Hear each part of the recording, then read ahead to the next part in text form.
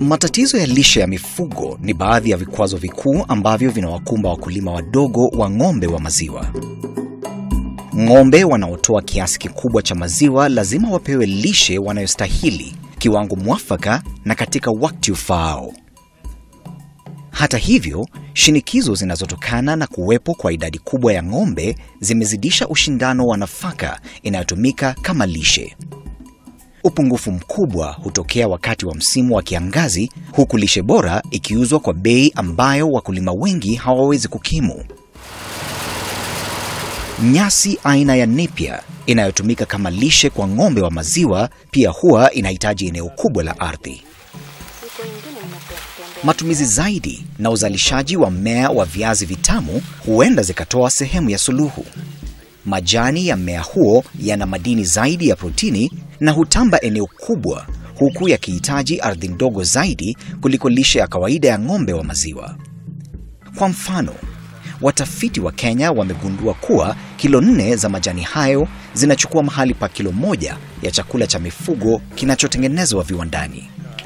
Kwa kuweka viazi vitamu kama chakula mezani na sasa hivi kwenye hori za mifugo, wakulima wa Afrika sasa wameweza kubuni mbinu mahususi zinazogharimu kiasi kidogo cha pesa na hivyo kuwa na jamaa wenye afya bora na wanaolishwa vizuri. Majani na mizizi ya viazi vitamu zinaweza kuharibika kutokana na wingi wa maji katika mmea huo. Hata hivyo, kuna njia madhubuti za kutengeneza chakula cha mifugo kinachotoa nafasi ya uhifadhi wa majani na mizizi ya mmea huo. Kwa kutayarisha chakula cha mifugo kinachotokana na viazi vitamu, wakulima wameweza kuongeza thamani ya mmea huo na kufanya udumu kwa muda mrefu unapohifadhiwa. Huu ni mchanganyiko wa majani yaliyokatakatwa na mizizi ya mmea huo kwa kima cha 30% au nyasi. Utayarishaji wa chakula hicho unashirikisha uchanganyishaji wa majani na mizizi na nyasi ya Napier na nyasi nyingine, mabaki au maganda yaliyotoka kwa mahindi au mchele baada ya kusagwa katika viwango sahihi. Hatua hii inasababisha kuwepo kwa chakula asilia cha mifugo kinachoweza kuchukua nafasi ya vile vyakula vinavyotengenezwa viwandani. Chimbuko la uchachu kama vile molasi linaongezwa ili kuharakisha utaratibu wa kuweka chachu kwenye chakula hicho na hivyo kuongeza nguvu ya chakula kwenye mifugo. Utaratibu huu unachukua siku 30. Mara chakula hiki kinapotayarishwa, kinaweza kudumu hadi siku 400. Mabaki ya chakula hicho cha viazi yanawezesha kuwepo kwa chakula mbadala kinachoinua pato la uchumi. Mizizi hiyo ni chanzo kizuri cha kawi, huku majani yakiwa chanzo cha protini. Ukuzaji wa viazi vitamu. Utaratibu wa kutayarisha ardhi ya upanzi. Tenga eneo la ardhi lisiloloa maji na lenye rutuba. Jiepushe na maeneo kulikopandwa viazi vitamu mwaka uliopita. Tayarisha shamba kabla ya mwanzo wa msimu wa mvua.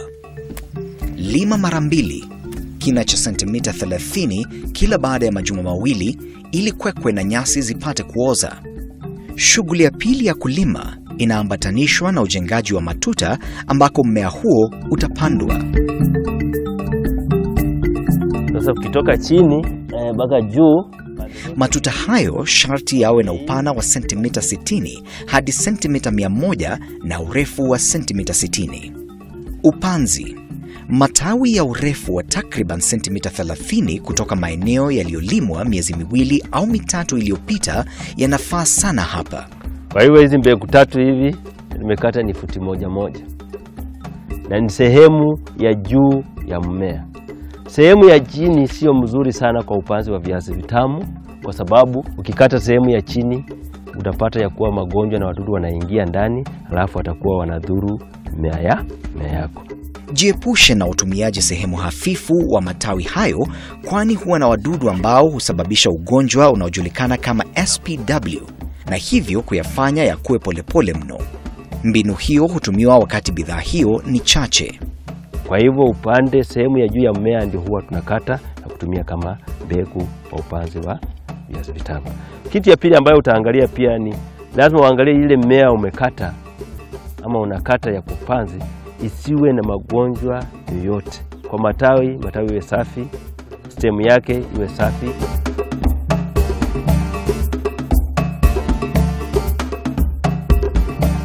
Kitu ambayo itafuata ni upanzi wa ile viazi. Na ikiwa tunatumia tuta, ile tuta tumetengeneza, tutapanda mbegu 3 kwa tuta moja. Kutoka kwa mmea mmoja hadi mwingine ni futi moja. Ni kama meko ile ya kupikia nyumbani. Na tukiingiza kwa mchanga, lazima tunahakikisha kuwa theluthi 2 ya ile mbegu imeingia chini ya mchanga na theluthi 1 nayo inabaki juu ya mchanga. Tutapanda tukihakikisha kuwa kutoka kwa ile mbegu ya kwanza hadi kwa pili iwe futi moja. Sehemu ile tunabakisha ni theluthi 1, alafu zile zimeingia ndani ni theluthi 2. Niko mbegu ngapi? 3. Kutoka kwa hii kwenda kwa hii mbegu ni futi moja. Kutoka kwa hii kuja kwa hii futi moja. Kutoka kwa hii kwenda kwa hii ni futi moja. Tutaiweka hivi, alafu tutaifunika hivi. Sasa kwa mitaro nayo tutapanda tofauti kutoka kwa matuta. Kwa mitaro nayo tutapanda juu ya mtaro. Na tutahakikisha tena kutoka kwa mmea moja hadi mwingine tunapakisha futi moja. Na chini tena pia tunahakikisha kuwa mbegu inaingia kwa mchanga theluthi 2, theluthi 1 inabaki juu ya mchanga. Alafu tutapima futi moja kutoka hapa mpaka hapa, futi moja tena tunaingiza. Tukiendelea hivyo. Hii tunapanda tu juu ya mtaro. Lakini pia tunahakikisha kuwa ile imeingia chini ni sentimita 20 na ile imebaki juu ni sentimita 10. Kwa sababu hii ya juu itasalisha nini? Matawi, na ile imeingia chini nayo inatasalisha nini? Viazi. Ukizingatia utaratibu huo, utaafikia mimea 33,400 hadi mimea 55,600 kwa kila hektari ya ardhi, ikiwa tuta moja ni sentimita 90 kutoka tuta jingine. Ikiwa umepalia vizuri, umeichunga sawasawa, utaweza pata mavuno karibu tani 6 ya viazi vitamu. Na kwa matawi nayo utapata kati ya tani 6 hadi tani 12 ya matawi kutoka kwa ekari moja. Ufuatao ni utaratibu wa ukulima, kudhibiti wadudu waharibifu na uondoaji kwekwe. Kile kitu ambayo kitafuata Bwana Ismail ni kuwa lazima tutunze ile mimea tumepanda. Na kitu ambayo huwa tunafanya sana ambayo inatakikana sana ni kupalilia kwa ile mimea yako. Utaipea wiki 3 hadi wiki 4 ndio upalilie mara ya kwanza. Sasa itategemea na kiwango ya makwekwe na kiwango cha mvua. Ikiwa mvua iko mingi, saa zingine makwekwe inakuja haraka, kwa hivyo unaweza palilia baada ya wiki 3 ya kupanda. Ikiwa mvua sio mingi sana na makwekwe hayako sana, basi saa zingine utachukua mpaka wiki 4. Ukipalilia unajaribu kuleta mchanga karibu na ile mmea. Baada ya miezi 2 tena utakuja kupalia mara ya pili. Wakati huo sana viazi inaanza kuonyesha kidogo kama inakuja, na utaona ya kuwa mchanga utakuwa na nyafa kidogo. Zile nyafasi ambazo zitakuwa kwa mchanga tutajaribu kupalilia mara ya pili tukifunika, kwa sababu kuna wadudu ambayo huwa wanaingia hapo, wanataka mayai inaingia kwa mmea alafu inaharibu mmea. Kwa hivyo tukifunika zile nyafasi tunazuia ile njia ambayo zile wadudu singeingilia ndani. Uvunaji unaweza kufanywa mara 2, shughuli moja baada ya nyingine, kuanzia siku ya 75 hadi 90 na siku ya 150 baada ya upanzi. Tumia kisu kikali ili kuondoa matawi yenye urefu wa zaidi ya sentimita 30 yakiwa sentimita 10 kutoka ardhini. Kwa Kwa hivyo utaangalia mmea, utaushika, na ukikata utahakikisha ya kwamba unatoa sehemu ya juu na sehemu ya chini sentimita 5 hadi 10 unaacha. Kwa sababu gani?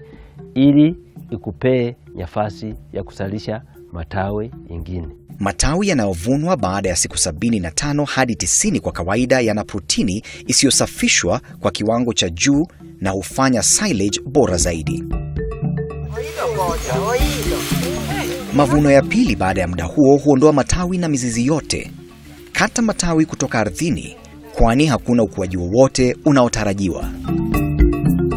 Matawi nayo itatumika kama chakula ya mfugo, na viazi nayo itakusaidia kama chakula ya binadamu, na pia inaweza kutumika ikichanganywa na matawi kama chakula ya mifugo. Takriban 20 hadi 25% ya mizizi iliyovunwa ya viazi vitamu hutupiliwa mbali na haifai kupikwa, kwani ni midogo mno na imechanika. Hii mizizi inafaa zaidi katika utayarishaji wa silage na wakulima wanahimizwa kuzitumia.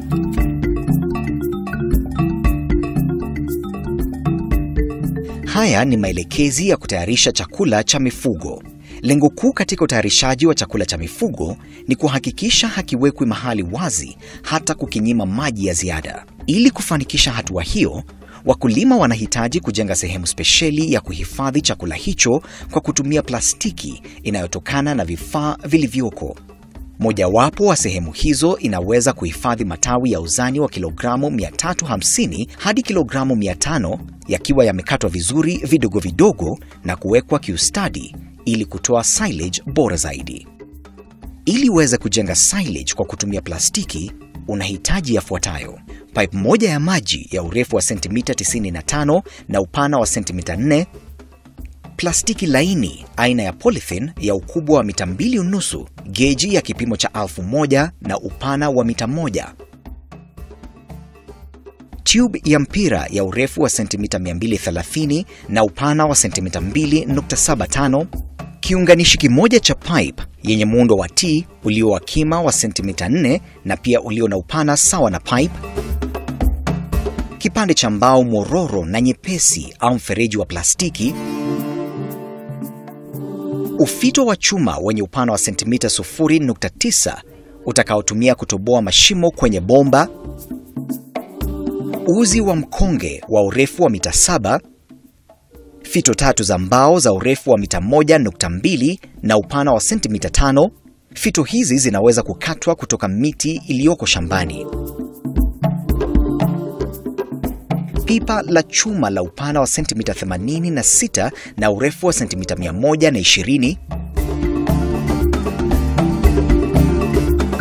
kilogramu 10 za molasi, misumari miwili ya urefu wa sentimita 6,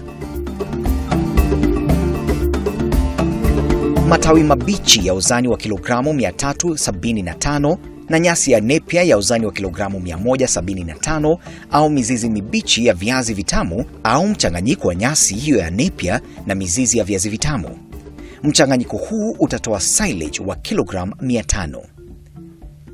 Mabaki au maganda yaliyotoka kwa mahindi au mchele baada ya kusagwa ya kilogramu 25. Hatua ya kwanza. Ili kuunda pipa ya upana wa sentimita 86 na urefu wa sentimita 120, tafuta huduma ya welder atakayeunda silinda 2 wazi ambazo zina urefu wa sentimita 120 na upana wa sentimita 43. Ili kukuwezesha kuunganisha silinda hizo, welder anapaswa kutengeneza viunganishi vitatu kila upande na ufito wenye urefu wa sentimita 75 uliokunjwa upande mmoja ili uweze kupita katikati ya viunganishi hivyo. Toboa shimo katika sehemu ya chini ya pipa ili kuifanya pipe ingie ndani. Hatua ya pili. Toboa mashimo mawili kwenye pipe kwa kutumia kisu. Kutoka pande moja upime sentimita 8. Utoboe shimo. Unaweza tumia kisu moto ama hacksaw. Alafu unakuja pande hii nyingine unapima sentimita 4 utoboe shimo ingine. Lakini hii mashimo ikuwe opposite sides. Shafanya hivyo, sasa hiyo pipe unaiweka hivi straight. Alafu unatafuta chuma moto, inaweza kuwa ni msumari. Unatoboa mashimo zikiachana sentimita 1 mpaka ifikie mahali ile shimo kubwa ya kwanza ya sentimita 8 ilikuwa. Alafu ukishamaliza hiyo, utakuja uchukue hii inaitwa T na utaweka pande hii na uhakikishe kuwa pande hii iko sambamba na mashimo ambayo ulitengeneza pale juu. Alafu utachukua pipe nyingine ambayo huwa tunaita flexible pipe ya kimo cha mita 2 na sentimita 30. Unatafuta msumari, unaweka kwa moto ama chuma, unatoboa mashimo tena kwa ubali wa 1 centimeters pande moja ya juu. Hatua ya 4. Kwa ile T utaingiza ile flexible pipe namna hii, ikuje hivi. Pande moja itaingia kwa ile shimo kubwa ambayo ulikata kwa 8 centimeters kutoka mwisho namna hiyo. Itaingia hivyo.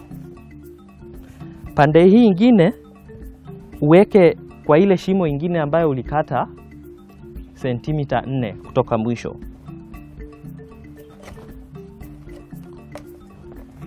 Namna hiyo. Uhakikishe kuwa hii mashimo yote iko pande moja, iko pande ya juu. Mashimo ambayo iko pande hii ya mfereji mdogo na huu wa PVC yote iko juu. Huwa unapata wakati umetengeneza silage bado iko na unyevu mwingi sana, iko na moisture ama maji mingi ambayo itahitajika kutoka. Hatua ya 5. Unahitaji karatasi ya silage. Ni karatasi spesheli ambayo imetengenezwa ya kuhifadhi silage. Utakata urefu wa 2.5 meters. Ukishakata karatasi yako, kitu ya kwanza unafaa ufanye kabla uitayarishe, unaigeuza pande ya ndani inakuja nje.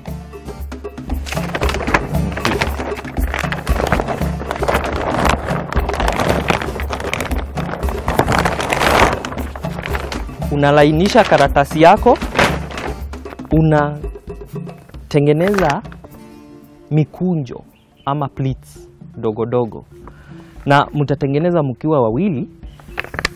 Wewe ukianza pande hii, mwenzako naye anaanza pande ile, lakini anafanya opposite side. Kama mkujo yako imekuja pande ya mbele, na yeye anapeleka pande ya nyuma. Namna hiyo, tudogo tudogo. Haya. Ya pili yangu itakuja nyuma na yake iende mbele. Namna hiyo, tudogo tudogo. Ukilainisha, lainisha.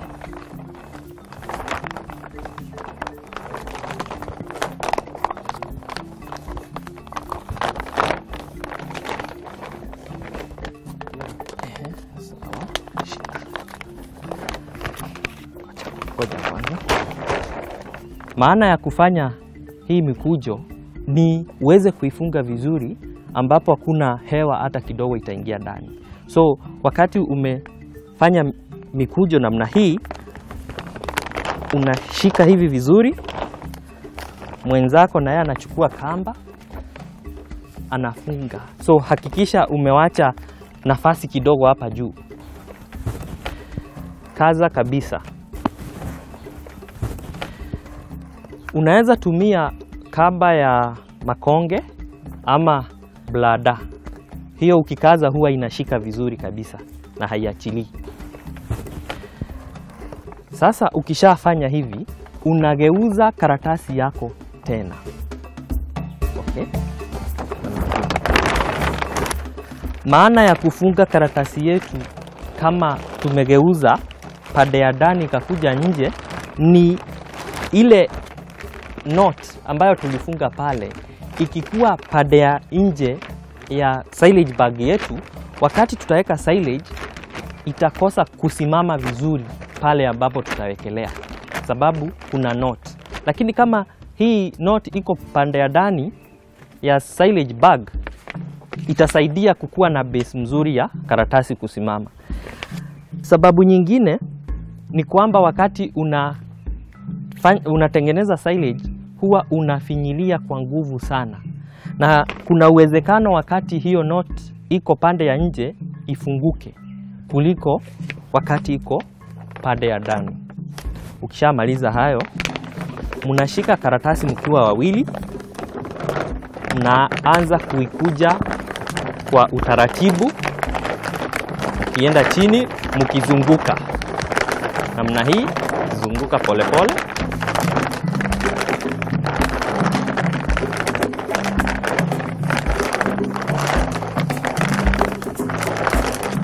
mpaka uone imelainika vizuri, na uhakikishe kwamba hii knot ambayo tulifunga hapa ndani iko katikati, sababu ikienda pande, ukitengeneza silage yako itaegemea pande moja ama itainama pande moja na inaweza anguka.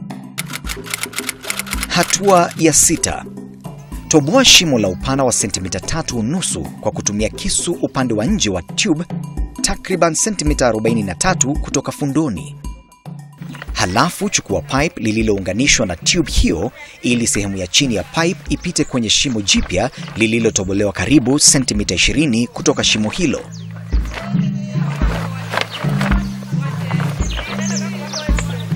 Ukitumia uzi wa mkonge, kaza tube iliyoko kwenye pipe.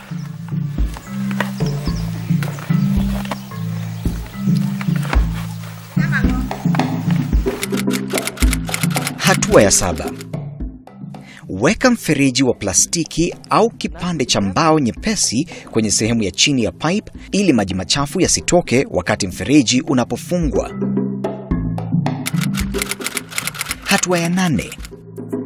Kwa kawaida huwa ukitengeneza silage utakuwa ukikanyanga huku ndani kwa nguvu. Huenda hii karatasi ikazidiwa na uzito na ikararuka. Kwa hivyo kuna silage compacting drum ama drum speciali ambayo huwa inatumika kuweka hii mfuko ndani ndio ukanyange. Upana wake ni 86 cm na urefu wake ni mita 1 kwenda juu. Weka tube ya chakula cha mifugo ndani ya pipa, huku tube ya ziada ikijikunja kwenye sehemu ya juu ya pipa. Kimsingi, upana wa tube unapasa kuwa sawa au mkubwa zaidi kuliko pipa kwa matokeo bora zaidi.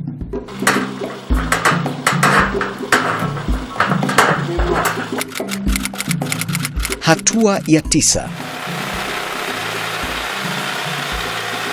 Ili kutayarisha matawi na mizizi ya kutumika, kata matawi na mizizi hiyo vipande vipande vya urefu usiozidi sentimita 2.5. Unaweza tumia mashini ya kukatakata nyasi ya ng'ombe ama chafkata, na kama hauna hiyo unaweza pia tumia panga. Saa ingine si vizuri kuweka hii majani ikiwa tu peke yake. Huwa saa ingine tunachanganya na nepia na maize bran, na hii pia itasaidia kitu kama maize bran itasaidia pia kuongeza energy ama sukari kwa hii majani ya viazi vitamu. Hatua ya 10. Tayarisha mchanganyiko wa maji na molasi kwa kuchanganyisha kilogramu 10 za molasi na maji mara 2 au mara 3 ya kipimo hicho ili mchanganyiko huo uwe laini. Majani ama matawi ya viazi vitamu haina sukari mingi. Kwa hivyo tunataka tuongeze hiyo sukari ndio isaidie hiyo fermentation. Hatua ya 11.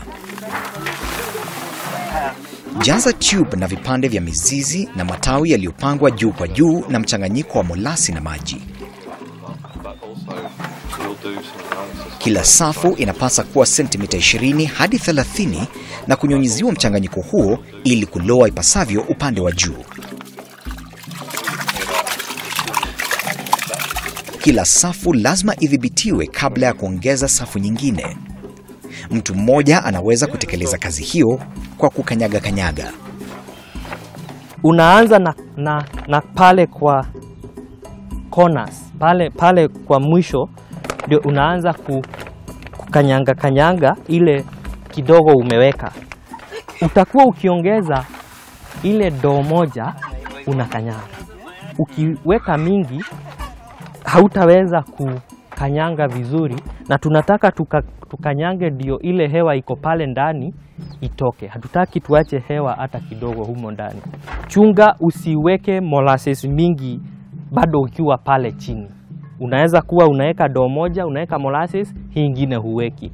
Hii ingine unaweka molasses, unakanyanga, hii ingine. Lakini sasa ikifika katikati, sasa unaweza kwa kila doo unaweza weka. Ndio ile maji itatelemka kidogo, hiyo sukari ikitumika. Hatua ya 12. Hii karatasi yako ikiendelea kujaa, uangalie ndio uache nafasi ya kufunga hii silage bag yako. Funga tube ya ziada katika sehemu ya juu. Ondoa hewa yote ya ziada ili plastiki ishikane na mizizi na matawi yaliyodhibitiwa, na fanya fundo ukitumia uzi.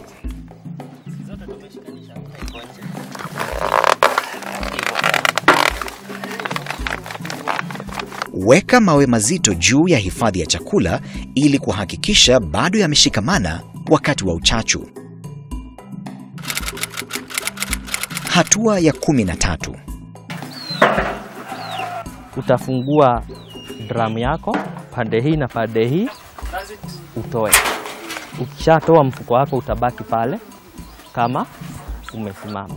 Tafuta vijiti virefu namna hivi, uende ukieka round namna hivi kwa mzunguko na ufunge vizuri. Lakini ile njia mzuri ni utengeneze mahali ambapo unaweza labda funga na ukuta ama kufunga na mti.